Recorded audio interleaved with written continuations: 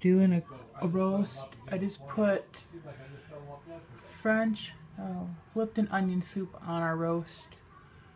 And I'm getting ready to cut up an onion to throw in there. And I have some beef bouillon and some hot water. It's one of those things, throw it all in there. I've got potatoes to do and carrots yet.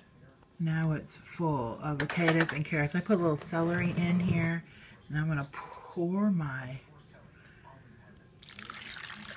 broth in.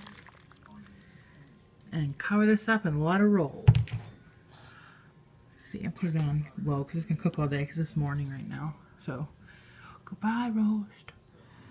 I just dipped all the stuff out. There's the potatoes and carrots, and here's the meat with a few of the stuff, but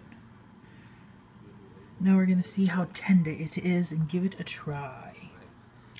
Now I got knives out just in case. It seems pretty tender. Let's see, you try it and tell me how it is. I got you on video. Really good? Mm-hmm. It seems really tender. It pulls right apart. So that is our dinner.